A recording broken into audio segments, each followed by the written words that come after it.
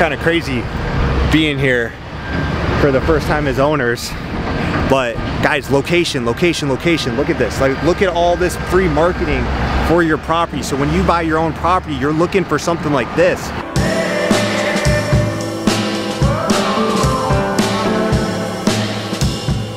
Hey, you ever wonder what it's like closing on a multifamily apartment? What happens the day of closing with the bank transfer and signing all the papers and taking over ownership of the property? Well, lucky for you, today we are closing on a 56 unit apartment. When I say we, I don't mean a big equity group. I don't mean a group of investors. I mean my wife and I, who's upstairs working right now. And I'm gonna bring you along with me. Why? Because I know if I was looking into doing this, if I was looking into investing into apartments, I would want to know everything about it. And it's hard to find like a raw vlog of the day of closing. So I'm gonna bring you along with me and show you everything that happens on the day of closing as much as I can. We're gonna go to the bank, we're gonna go to the closing table, we're gonna go to the property, we're gonna talk with the lender, my lawyer's gonna be there. It's big. This is the biggest deal we've ever closed. Full transparency, my biggest deal up until this point has been 16 units, so now we're doing a 56 unit. Again, just husband and wife duo. So a little nervous, a little excited, and combination of those things. So why don't you come along with me? We're gonna go to the bank first. We'll talk about it along the way. I'll teach you as much as I can along the way so you can learn how to do the same. Let's go to the bank. Let's talk real estate. All right, so we are just outside the bank here. I don't know. I don't feel comfortable walking in a bank with a big old camera out, so I didn't film all that, but I've got the confirmation, the wire sent. This is the biggest wire I've ever sent for the biggest purchase or investment I've ever made, and this is what I want to talk to you about here. It is scary, guys, when you are investing your own hard-earned money. I see why a lot of people, when they do apartments, especially apartments this size, they'll syndicate because you're investing other people's money.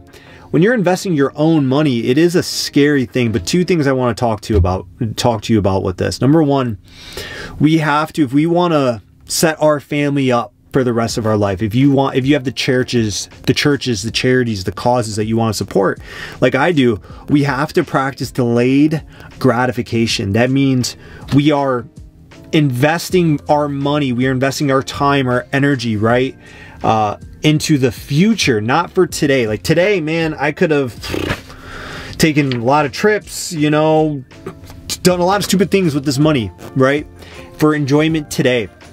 But something Jim Rohn says I love is discipline weighs ounces, regret weighs tons, right? And with money, with investing, with financial freedom, it is a delayed gratification thing. We are working hard today. And if you're wondering like, well, Tony, how did you get this money if you're not raising capital, if it's just you and your wife doing this? Guys, my message is build your earned income first. Like I built a business, I work in my business, I grow my business, online business coaching, online telehealth education, all those things. I built an online coaching business as a registered dietitian. I help other health fitness professionals grow and scale their online businesses. Then my wife and I take the profits, as much of the profit as we can from that business, and we delay gratification and we go buy real estate. Real estate is a very slow way to get very, very wealthy long term, right? It could be easy to go spend this money. It could be easy to go, you know, whatever, just spend the money today.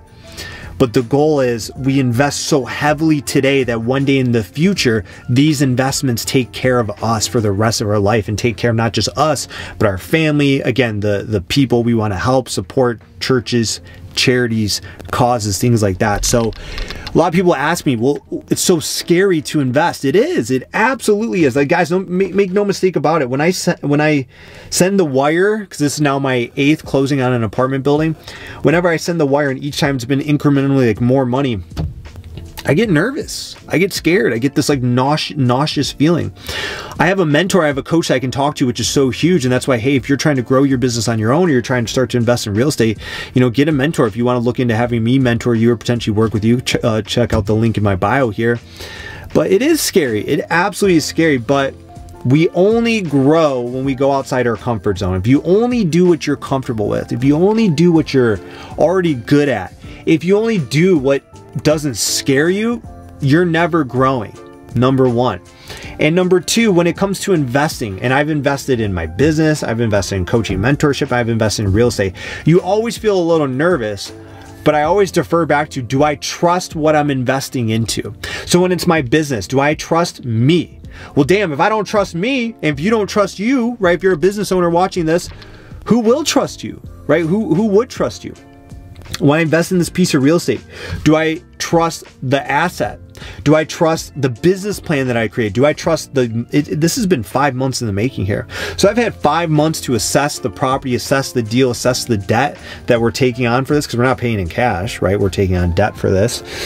Yes, I do. If I trust everything, if I've done my homework, if I've done my due diligence, this isn't like a blind investment. It's not like I just saw a property. I'm like, oh, I'll pay money for that, right? If you trust all of that, you don't fear the investment. And just remember, we only grow when we do what is outside of our comfort zone, when we do something we're not fully comfortable with, right? Because that's how you grow, by stepping outside your comfort zone. So those are just my thoughts. I don't want to pretend, or I don't want the perception of like, oh, I just do all this and I'm never scared, or I'm never nervous, or I'm never, you know, just uncomfortable. I've learned you only grow by doing what's uncomfortable, but big caveat there, it is up to you in business to do your due diligence. Like investing in real estate, investing in multifamily is a business. My other business is a business. No one's going to save you, right? Like once this wire transfers, and once we sign the dotted line today, once we take over the keys, no one's coming to save us. We have to save ourselves. We have to do the work. We have to trust the business plan we've created, and trust ourselves that when things go wrong, not if, when things go wrong and when unexpected things happen, because in a business, the only constant is change, that we will figure it out. FIO, we have to figure it out in business. So that's just what I want to share. We're going to go get ready. We're going to go to the closing, kind of bring you there. Hopefully maybe get to see my lawyer, see our lender, maybe talk to the lender a little bit, and then we'll get to the property. So, hey, if this is valuable, if this is helpful, let me know. Leave a comment below. If you have any questions about anything we're doing or talking about today, leave a comment below, and we'll see you at the next step. All right, so we just wrapped up at the closing. That was a very long closing. It was, yeah. It took a couple hours, yeah. Kind of like a lot of back and forth, just on some last minute items. They actually endorsed all the rent checks over to us, which we've never done before, so that was kind of a new thing. But we are here on the property, first time as owners. So let's just really quickly talk through. We are already starting to implement our business plan. Correct. Right? We have one vacancy. So like what's the process? We have a vacant unit. What happens as owners and operators? Yeah, so we're gonna walk through it and assess everything. Yes. Assess if there's any damage and get the unit turn going. So. About how long would it take for us to have a unit turned? I would say, like, depending on what needs to be done, 2 to 4 days. 2 to 4 days, and we're not physically turning the unit. We're using our contractor to do it. And what's really good about actually having one vacant unit out of 56 is a couple things. Number one, like back when our first apartment was a 7 unit, if you have one vacant unit, you're feeling it on the expense side. It's kind of crazy now to be like, wow, we have 55 other paying tenants, so it's like not that big of a deal. But now we can test out market rent. Yeah, which we're excited about. We're actually very excited about. We don't have to wonder like, okay, was our business plan correct on what we could raise the market rent to? Now we're gonna get to test it. A tenant moved out before we even took ownership. Now we're gonna turn the unit, upgrade it, update it as needed, fix any issues, bring it to market rent, be able to test it out, because it's so important. So now we can really start to decide and see what market rent is. So let's go take a look at the unit, right? But again, guys, what we're trying to do is show you things we've learned as owners and operators, right? Everyone says, congrats, you close, congrats, you close. The work it's like the work now is just beginning. We also got some good luck. Yeah, we got some good luck, right? Some people said good luck, but now the real work, now the return on investment begins. Now is when it decides, is this a good investment or not? Based on your operations. Operations are key, and that's why, like us, we are owners and operators. We're not just owners. We don't just sign our name on the contract or on the debt. We are operating the business plan. So I think that's a big thing that we've learned. Like in multifamily real estate, the money is made in operations and being hands-on with it and controlling the asset. That's why you buy apartments, because you can control the value of it, right? You can control the appreciation. So that's what we're excited to do. So let's go take a look at a unit, maybe show you guys a couple of things I love about this. Again, if you're enjoying this content, let me know, leave a comment below. Let's go check out the unit. All right, guys, so first, a little loud here, but guys, see that? It's a main road. That is all pure drive-by traffic, okay? It's kind of crazy being here for the first time as owners. But guys, location, location, location. Look at this. Like, look at all this free marketing for your property. So when you buy your own property, you're looking for something like this. If you can get it on a main road in a main metropolitan city, I mean, that's huge. We've got a Starbucks down there, got an LA Fitness down there. I mean, this is what you want. It's one of the biggest things I've learned is being visible to the public. So as you see, we got our sign back there. We're gonna probably replace the sign. I know it's loud, so I'm trying to talk loud, but this gets me excited. I mean, look at the size of this beast, dude. And this is one of the things I loved about it was the drive-by traffic and the drive-by location. And let me know, you think we should paint it? I wanna get it painted, wanna get the landscape spruced up, wanna paint the building like a nice white, maybe do some like fresh red doors, just to make it pop. So let me know, comment below, should we paint the building? What color would you paint it? And do you like the drive-by traffic? Would you invest in a deal like that? Would you invest in a deal like this with us? Let me know. So first look inside the vacant unit. Needs a bit of cleaning up, nothing too major. Bathroom, actually nice countertops. This is 1 bed, 1 bath, so this property is half 2 bed, 1 bath, half 1 bed, 1 bath, so it's great because 2 bed, 1 baths get higher rent premiums. What do you think? First assessment, not too bad. Really just this carpet. Carpet has to go. Yeah, this might be able to just be cleaned, but we already have some vinyl plank flooring in, which is great because they started like lightly upgrading some of the units, right? Yeah, I think he might have tried to patch that. You know, when we first started investing, guys, this stuff would scare me so much. I'd be like, oh my god, it's so bad, it's so and then as you get into it, you're like, this is just kind of how it goes. It's why when you underwrite a property, when you evaluate a property, you have to underwrite for unit turns, right? And the fact of like when we used to use third-party management, outside management, we would spend 5, 10, 15,000 on a unit turn. When we took over operations, we were able to reduce that cost to $1,500, $3,000, which significantly boosts our NOI and our profit. Something else too people will ask is like, well, why don't you come in and do, you know, all new stainless steel appliances and brand new cabinets? We're always updating based on the market rent and the area of what the area commands. You don't ever want to over improve a unit because you might not make your return back. It's all about understanding the property, understanding the area. The biggest thing, believe it or not, the biggest thing that tenants move out on isn't necessarily upgraded appliances and things like that. It's deferred maintenance. It's if things aren't working properly or things aren't taken care of. So the big thing we spend money on is not just aesthetics, but functionality. Like you want someone to move in, a family to move in a safe, clean environment. So this is our unit turn here. This is the first one we're gonna have. Big thing that you're gonna get to learn by following along with us on this journey is how this property performs, what we learn from it. This is the biggest one we've ever done. So make sure you subscribe, make sure you follow, make sure you comment below so you can be part of this journey and learn from us as we go about it. We document our journey so you can learn from us and you can be part of it from the safety of the sidelines. What do you think though? I like this countertop. I'm digging it. Not bad, not bad. Oh, that window is broken. That needs to be replaced. We'll have to do that too. But yeah, comment below. Let me know if you have any questions. Okay guys, so a couple quick wrap-up thoughts here. First off, thank you so much for you being part of this journey with me. If you've been following along on my content, you know this has been months in the making. This has been 5 months in the making to close on this 56 unit apartment deal. But I'm telling you, just being here today, it feels like a big step up for us. We knew we had to be done with the small properties. There's nothing wrong, and I want to address this, there's nothing wrong with starting with a small property. I started with a single family home, right?